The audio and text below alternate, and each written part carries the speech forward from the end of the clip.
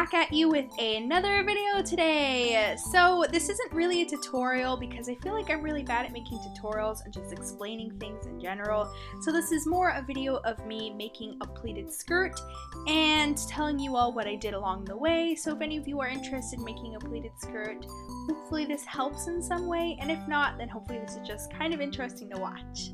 So when making a pleated skirt, I always start with the waistband. I wanted my waistband to be about 32 inches long and about 2 inches wide. So I cut out 34 inches, leaving 2 extra inches for seam allowance, and 5 inches wide because I'll be folding it in half, and once again, leaving room for seam allowance.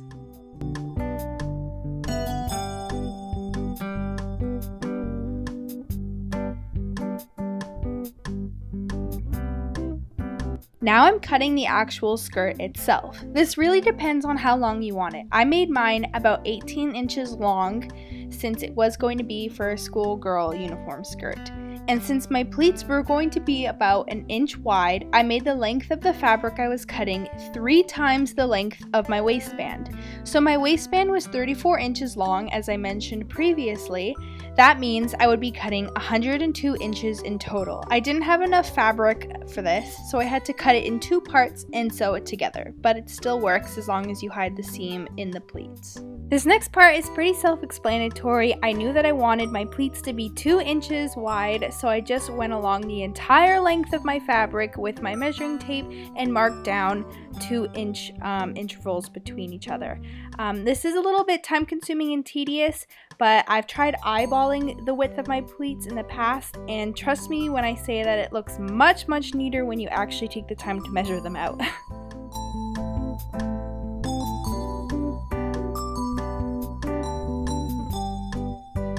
This is where marking down where you want your pleats to be comes in really handy. So basically now all I did was fold over the fabric to meet each little green point, as you see here in the video, and then pinning the pleats into place. You can pin them on both ends of the skirt, but it's completely up to you.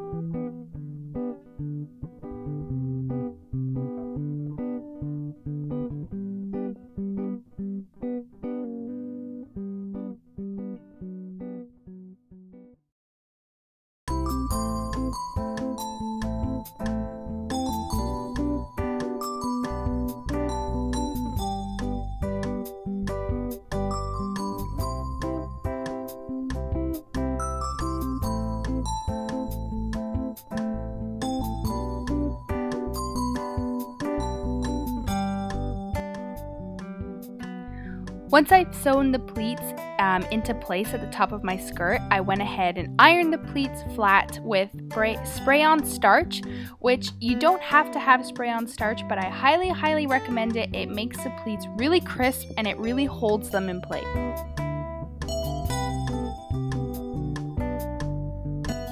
I totally forgot to mention this before, but it's not a huge thing, before I pleated my skirt, I did hem the bottom of the skirt, as you can see in this video here. So I basically just double folded the raw edges of it and sewed it together. So yeah. So here I am with the waistband that I cut earlier. Now that my skirt is pleated and hemmed, I am now going to start attaching the waistband.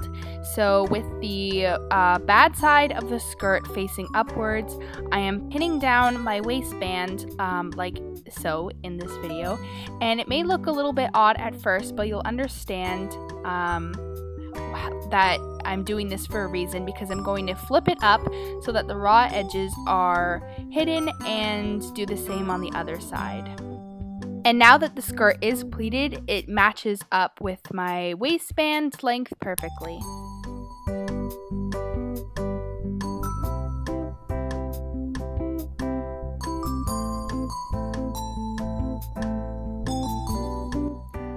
The reason why I pinned it as showed in the previous clip is because I then sew it to the top of the skirt and then flip the waistband up, folding it in half so that it encases and covers the raw edges. See now how I'm tucking the raw edge of the waistband underneath and pinning it in place as I go. Once I've done this to the entire waistband, I sew a top stitch near the bottom to hold it into place.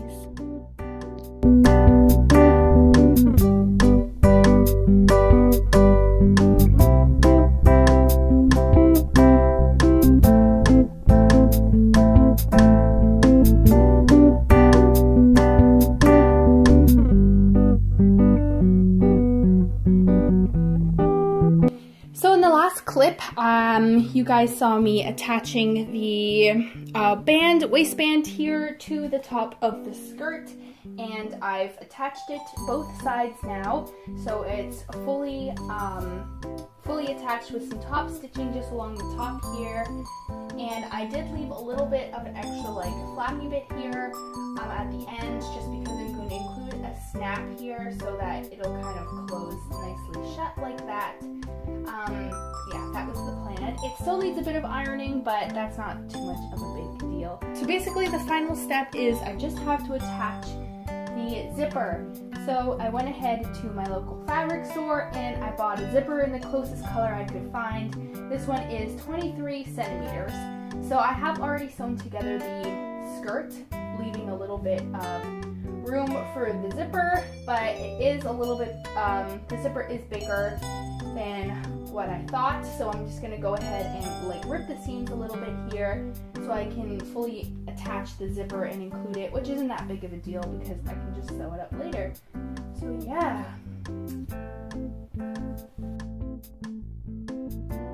So I didn't include a clip of me attaching or sewing in the zipper just because I do find it's a little finicky and I really need to focus, and it's kind of hard to film that kind of up close thing. And in a way, there's millions and millions of videos on YouTube on how to sew in zippers. So if you're interested, just a quick YouTube search. And now I'm just sewing in my little snaps. I've recently become really obsessed with just using snaps. They're so easy to sew in. They're like little buttons and they're just so handy. I always find myself like having snaps on hand now.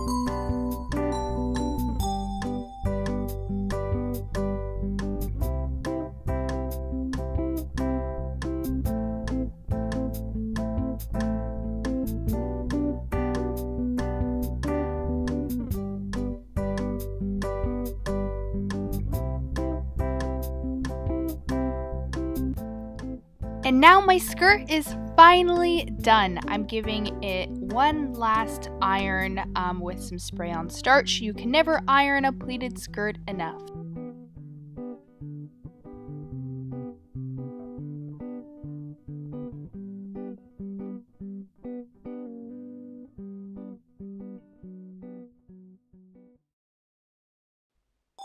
And now I'm just hanging it up in my closet to let the pleat set and let it cool down.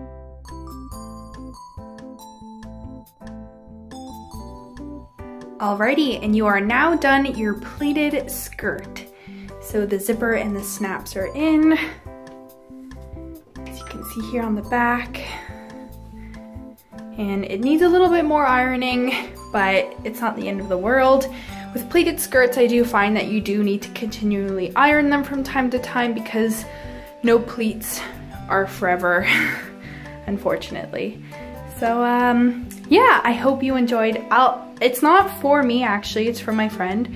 So I will try it on just to show you guys what it kind of looks like, but I don't think it'll fit exactly right. Please ignore my messy bathroom, but here is the skirt. It's too small for it to sit near my hips, so it is sitting at the small of my waist right now, near my belly button. So yeah, here it is, all done. I am quite pleased with how it turned out. I think I've made a few of these pleated skirts now, and this is probably the best one I've done so far.